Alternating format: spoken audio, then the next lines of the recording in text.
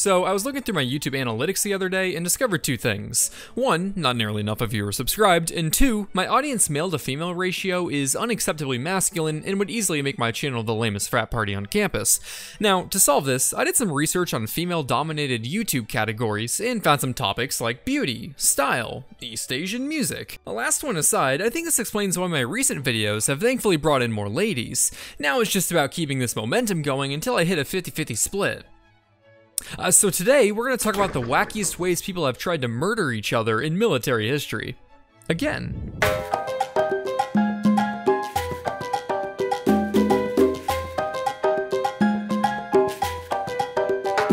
Now, if you're anything like me, your interest in learning about creative strategies used in history is only surpassed by your disgust for the state of Missouri. Thinking they're hot stuff with their stupid bendy tube in the sky, they just drive by and say, haha, look, it's like McDonald's but half, before heading on to a better state. Well, luckily, you can both satisfy your itch for strategy and urge to level the state of Missouri in Conflict of Nations World War III. Conflict of Nations is a free online PvP strategy game where you get to pick a country to lead in a modern global warfare scenario.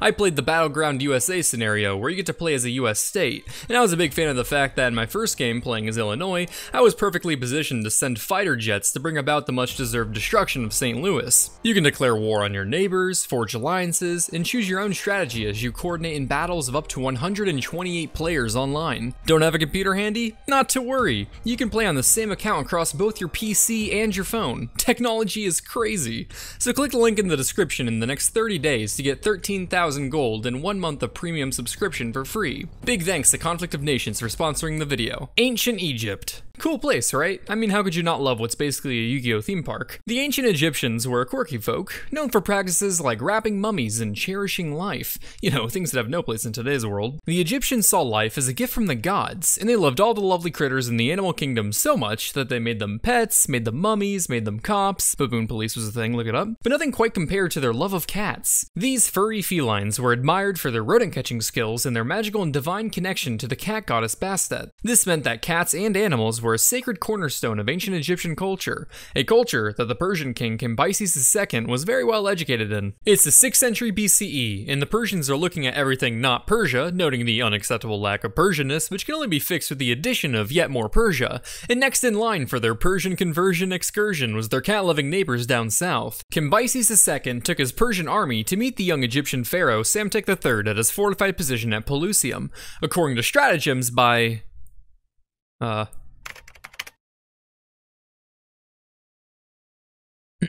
Polyaenus, the Egyptians were initially keeping the Persians at bay before Cambyses II decided to switch tactics. Our forces are stalled, sir. We're gonna need to do something if we want to gain the upper hand. Do not fret, Plebiscius, for I have studied the Nile folk and discovered a vital weakness. They shall cower in fear before the peril of my new ultimate weapon. Copernicus, bring forth the kitten trebuchet. Wait, trebuchet? Oh, we thought you said paper mache. What, so you didn't build my weapon or bring any cats? Oh no, we brought cats. We always bring cats. I think you missed a golden opportunity with catapults, sir. Shut the fuck up, grab the kittens. What? Grab the fucking kittens, Plebiscius. In one of the first recorded instances of psychological warfare, Cambyses II had his men paint the image of Bastet on the front of their shields and spread cats and other animals before their front lines. The Egyptian defense, upon seeing this display, refused to fight for fear of hurting the animals or striking the image of their goddess, resulting in the surrender of Pelusium. This left many Egyptians to be massacred as they retreated to Memphis, which would fall shortly after. Now, I bet you're probably thinking, that's dumb, they're just cats. How could that possibly undermine an entire defensive strategy? But keep in mind, these cats were the divine symbols of their gods, to be protected at all costs, else risk the eternal damnation of their soul. So switch out cats with Zoe Kravitz's Catwoman, and you get the idea. When you think of early submarine warfare, your mind probably wanders to the German U-boats that terrorized the high seas during the more than adequate war. But what if I told you that the first successful combat submarine was actually built from an old steam boiler by a bunch of Southern boys in Alabama? I'm talking, of course, about the H.L. Hunley. Named after the lawyer-turned-Confederate marine engineer Horace Lawson Hunley, this adorable little fishboat was designed to fight for the South in the American Civil War.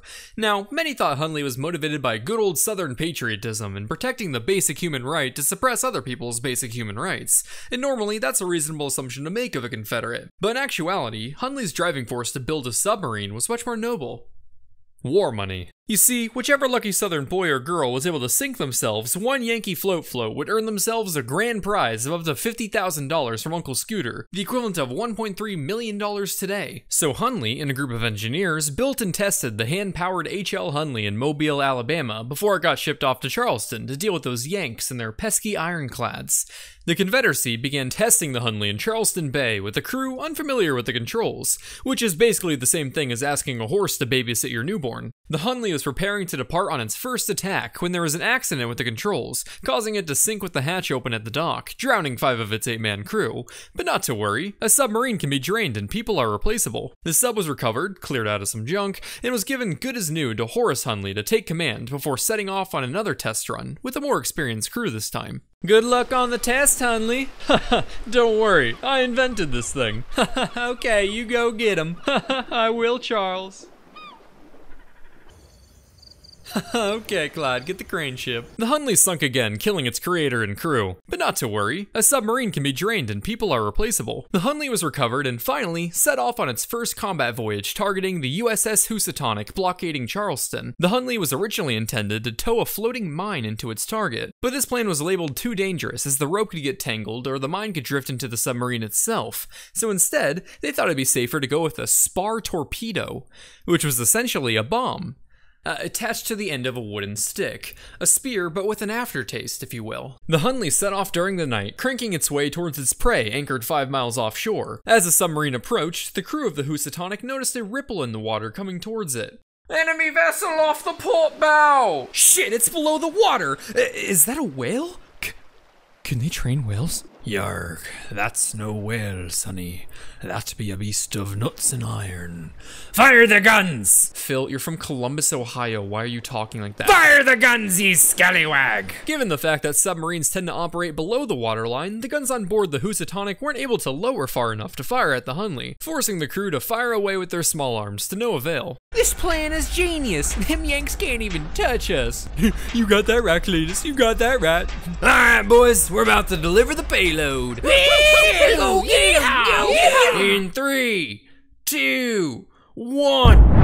The torpedo made contact with the hole near the ammo storage, exploding on impact and sending massive amounts of debris in all directions. The Housatonic sank within 5 minutes and resulted in the deaths of only 5 of her crew. As for the H.L. Hunley, the crew was safe from the actual blast itself, but their close proximity to the payload meant that they faced the full force of the shockwave propagating through the vessel, which tends to not agree with your soft tissues like your lungs or brain. So the entire crew of the H.L. Hunley died, and it sank for the last time after a single mission. At the end of its service, it was able to rack up a grand total of 26 kills. Only 5 of which were Northerners. It is a bit disappointing that the slave-loving land of traitors gets to claim the world's first successful combat submarine, but if it makes you feel any better, populating the high seas with over 4 times more rebel corpses than Union ones is about the most goddamn American thing you can do. And it would only be a year later that the Confederacy would decide to release their flag update 2.0.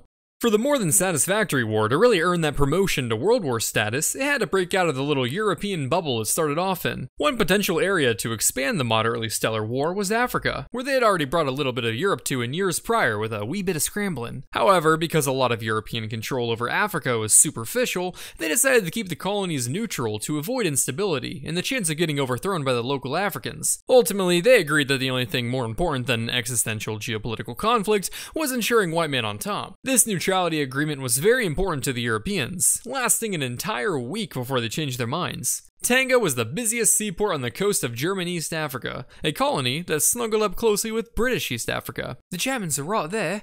Oh, this simply won't do. This will not do. This won't do at all, Charles. Right then, India, take care of these blokes. Okay.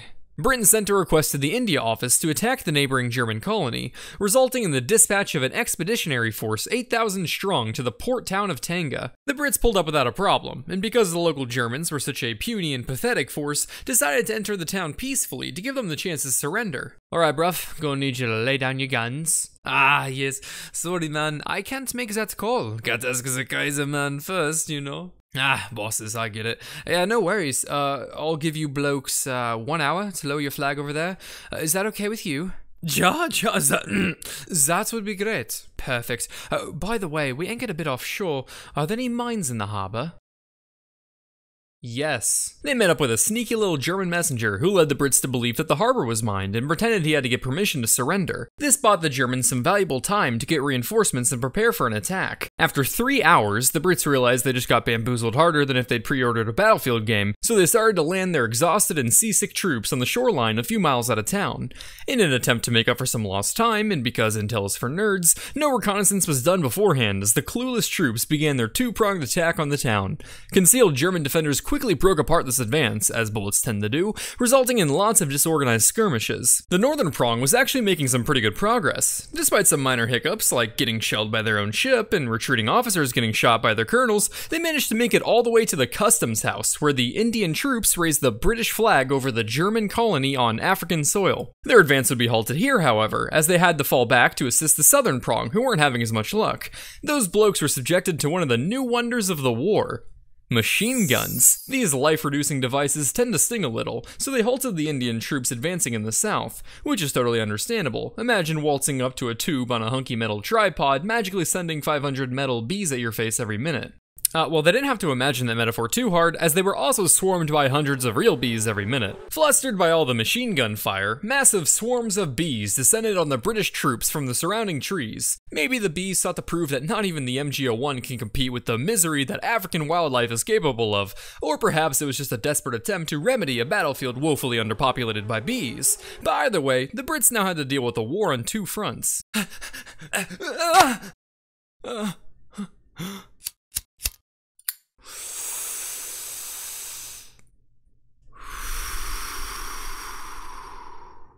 Looks like someone's a little lost. The Indian troops frantically popped off more lead in all directions than a Detroit suburb, firing blindly at Germans in the bushes and bees in the skies to no avail. Now that Mother Nature had established air superiority, the southern prong broke off into a full retreat. However, the Germans would be mistaken if they thought the little buzzing militia was their ally, for the bees did not believe in the magic of friendship, only pain. So when the German troops entered the bees' territory, they too fell victim to nature's air force. In the end, the British would lose the battle despite drastically outnumbering the Germans, who they generously supplied with enough weapons and equipment to last them the rest of the slightly delightful war. The Brits took upwards of 800 casualties out of 8,000 troops, compared to under 150 German casualties of merely 1,000 defenders, making this one of the most embarrassing defeats of the above-average war. So at this point, I'm sure some of you are probably scratching your heads, wondering how little bee fiasco could be considered a wacky war tactic when their intervention was nothing more than random chance. An understandable but incorrect conclusion to make. To the untrained eye, it would seem like nothing but bad luck on the surface, but if you just look closely, you'd notice that this was clearly the work of none other than Dr. Bees! I try to avoid doing too many videos on war history, because, you know, the death. But humans are curious creatures, naturally drawn towards the dark, mysterious cesspools of misery in the world. Exactly the stuff that you can find when studying the horrors of war or playing League of Legends. Luckily, you can always count on the shenanigans of Persians, bees, and or racists to help make overall grim topics a bit more digestible. But enough from me. What do you think, Life Lesson Leopard? Hello? Oh, hold on. My troops have just about finished decimating Missouri in Conflict of Nations World War III. You could speed up its destruction by clicking the link in the description. What a dumb state. It's the stupid arch, right? Really overrated arch. Thank you! Wacky War Tactics, Part 2. Yeah, 10 stars. By the way, I know it's a long wait between uploads, just kind of the way things go, working a full-time job and making these videos on the side. But to help fill the gap between, you can subscribe to my second channel, cleverly named WWII, which I'll link in the description. And I also stream on Twitch from time to time, so feel free to swing on by. Again, link below. I might be streaming as this goes live, haven't really decided yet. Otherwise, I'll see all you lovely folks next time. Thanks for watching and stay safe.